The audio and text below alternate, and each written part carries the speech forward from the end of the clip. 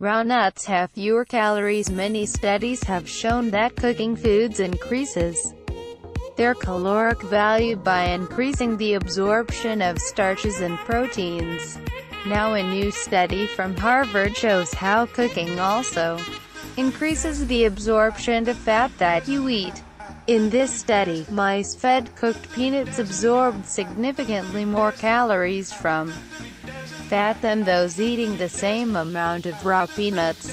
Fat contains more than twice the calories per gram than carbohydrates or proteins do, yet a recent study suggests that nuts are not fattening, even though more than 80% of their calories come from fat. See why nuts won't make you fat. The new study from Harvard, conducted under the direction of anthropologist Richard Wrangham, shows that raw nuts are even less fattening than cooked nuts.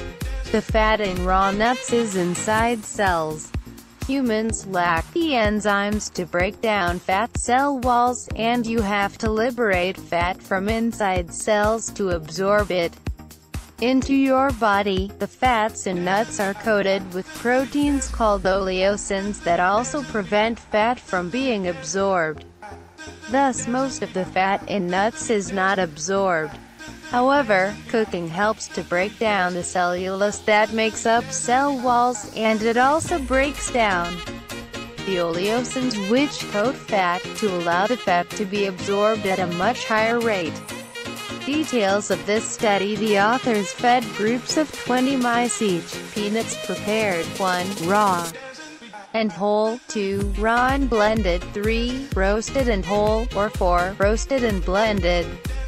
Compared to raw, the cooked peanuts markedly increased absorption of fat, produced a lower percentage of fat lost in the stool, broke down the fat cell walls, and reduced the oleosin fat covering protein. How cooking may have changed the human race. Ancient humans lived an average age of 12 years, which allowed them only to reproduce and then die. According to Dr. Wrangham, this began to change when humans discovered how to cook their food, so they had enough calories to live longer and develop larger brains. For example, a raw potato supplies almost no calories, but a cooked potato gives you more than 150 calories. A raw egg supplies fewer than 50 calories, while a cooked egg provides more than 80 calories. Human brains are 4.6 times larger than those of other similarly sized mammals, and require 16% of our total calories to function.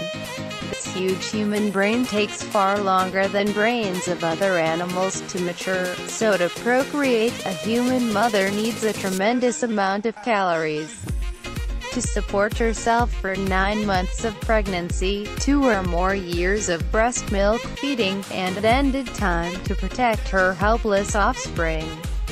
Without cooking, humans would not be what they are today. They have relatively small mouths, jaws, and teeth in a limited good length compared to other primates to absorb foods. Other anthropologists disagree with Dr. Wrangham and advance the hunter theory, where mastery of tools introduced meat into the human diet. But Wrangham believed that hunting did not provide enough calories until they learned how to cook meat. It takes large amounts of calories and high levels of fitness to hunt with rudimentary weapons. Furthermore, humans absorb raw meat very poorly because they have blunt molar teeth that are inefficient in chewing animal meat. Dr. Wrangham feels that cooking gave humans larger brains because it allows them to extract more calories from fats, carbohydrates and proteins. For more on Dr. Wrangham's work, see Cooking in Human Evolution. Too much, not too little. Today, Western societies suffer from far too much food, not too little. More than 75% of North Americans are too fat, and many will develop diabetes and suffer heart attacks because of excess calories. Studies such as this one can help us to select foods that are satisfying and nutrient-rich but reduce total calories. To help protect you from gaining too much fat, eat large amounts of raw, unprocessed fruits, vegetables, nuts and seeds, and whole, unground grains.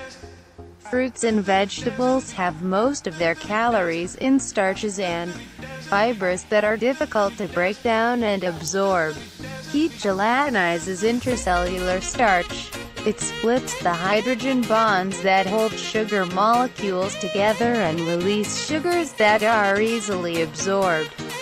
Cooking starches markedly increases the calories that you get from them. Nuts and seeds have their fat stored inside cells that is difficult to absorb unless you grind and cook them. Whole grains and other seeds are capsules that are not easily broken down in your body.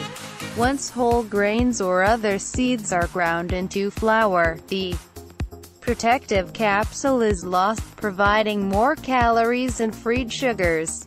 Restrict cooked, ground, and processed meats. If you eat meat, the higher the temperature of cooking, the greater the increase in calories that you absorb.